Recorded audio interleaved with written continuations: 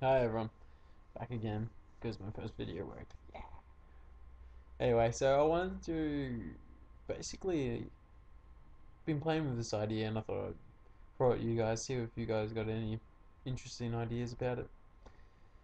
Basically, I've come to a realization that being Aspergers and having a certain upbringing that because of Aspergers, that a lot of the more neurotypical traits aren't relevant and not prominent in me, and one being a lot of egotistical traits. Now, ego is an important part of the psyche. Let's not just off the bat say that's a bad thing. It's mostly born on fear. Usually, it's the fear of not fitting in the group, so survival. Um, Not meeting the needs of your partner, reproduction, um, and other things like that, basically. And this is why I don't see the ego being bad. It's a part of life, but it's also not really such an existent um, ability now for especially for people with Asperger's. I'm talking generally. For neurotypical people, it seems to work just fine. Uh, Sometimes, but for me, I found that my ego always gets in the way.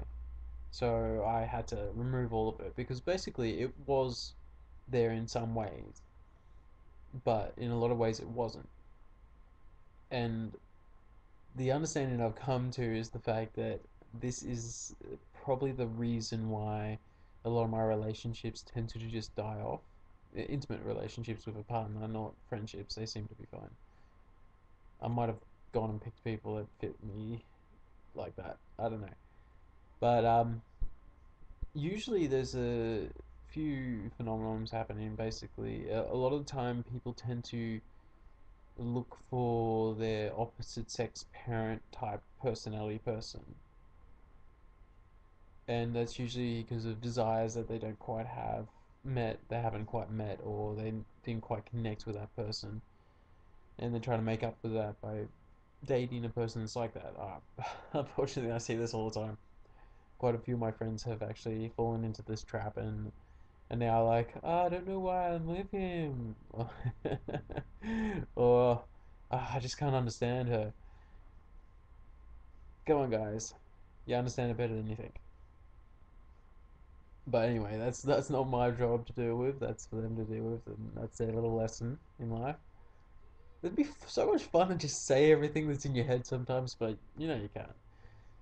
It doesn't really go down too well. Anyway, yeah. So I found the fact that my ego was never really prominent in a relationship with a girl. It was more just me, the self. Because the understanding I'm working with at the moment is that you've got ego, which is your negative desires and your fears. Your positive desires are your sense of self. So basically, you're doing something because you genuinely want to, kind of thing, if that makes sense. I hope it does. And then neutral, basically being objective. So I tend to lean more towards being objective, and I try to be the positive side, the sense of self, as much as possible. But it's not easy for me, mostly because a lot of the world and society's taught me that no, you have to fit in, and the problem is my sense of self, my real self, doesn't fit in like that. Fits in by being exactly who he is, and who he is completely not part of the mold. He's not uh, a thousandth number in a production line. He's just not that. Anyway, so I found that I've looked back and actually examined some of my old relationships and realized that a lot of the time it was the fact that my ego wasn't there to butt heads with their ego. Like if they upset me, I don't get angry at them or furious, and I don't yell at them and tell them off. That's not me. But they didn't get any whiplash. Their ego didn't take any damage from the situation. And so, because my ego wasn't prominent in the situation, it then resulted in them feeling that they could still get away with those kind of actions. it made them feel more right, even if they've done something wrong themselves, because they weren't stopping and objectively looking at their own decision making situation and going, hold on, I did fuck up there. Because frankly, it's the way the ego works. The ego blinds you from your mistakes, so it protects you. But at the same time, it's really not protecting you. It's just putting a buffer to give you a better chance of survival. Where we are no longer in the wild, we don't live in a situation like that. We've got a very young civilization. We're not civilized at all. I don't believe so. I think we're far from it. But we've got a very young civilization that now requires that kind of higher thinking compared to the basic animalistic understandings. You know, people say we're not animals, and people have this idea that humans are not animals, and they really, like, even subconsciously, they don't feel it, and I think that is so disconnected. It's kind of fucked up.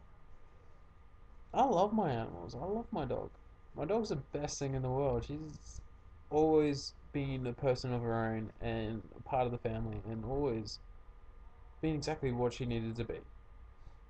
She's the perfect kind of example of being in the moment because she's always in the moment. I love her to bits. She is so gorgeous. And she comes to work with me, so she just lies in the sun while I'm trudging through mud or whatever. That's what she's doing today. And it's funny that people feel that we're superior to animals. Yeah, so what if we have high intellect? We're not.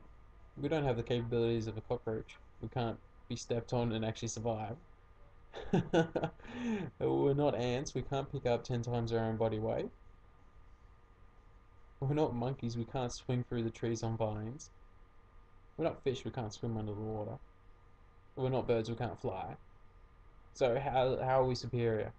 So what if we've got a better intellect and the capabilities to use advancements and tools and whatnot? That I don't see that making us better.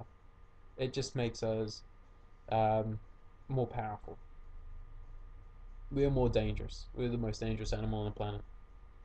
We are so dangerous we could fuck our own planet up and kill it for everyone. So we should probably start thinking less with the animalistic understandings of things and start using this higher conscious that actually has grown into us.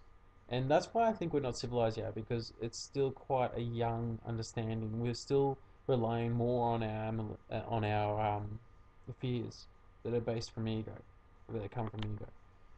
Anyway, so back to what I was saying. Don't mind me, I just gone off on a little tangent there. Um, so my ego wasn't prominent, and it deflated the relationship because it made the other person feel unsure. Because naturally, normally, if you upset someone because you've done something wrong, they get upset with you and they get angry. Yeah? So then you feel guilty and you realize you're not actually doing something. Even though that makes you uncomfortable, you know that's the way it's supposed to be. Yeah, exactly. Is it supposed to be that way? Don't think so. But it is the way it is, and it's the way people accept it to be. So me not doing that happens to be a problem in the relationship because it causes that gap in the ego. And I don't bring that in. I am trusting the person to think about what they've done and make a critical and understanding a decision on their actual emotions. It is not my job to improve them. It is not my job to make them better. It's my job to love them and support them. I'll always support them and I'll always help them get stronger, but ultimately, you can't even try to do it. You cannot change another person. They can only change themselves, and you can only change you.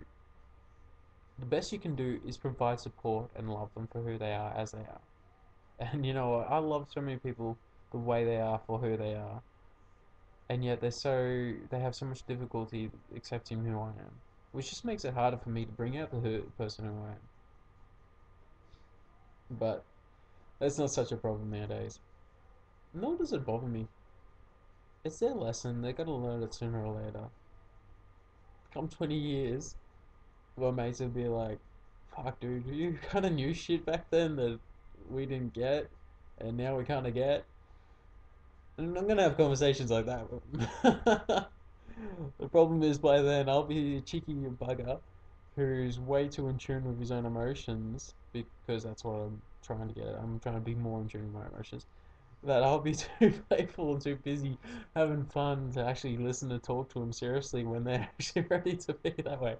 Oh well, it's fucking funny how life is. Anyway, I hope you guys got any good insights on this. I thought it'd be a pretty good little topic to discuss, and I'm glad to be back on. Alright, guys, I see you soon.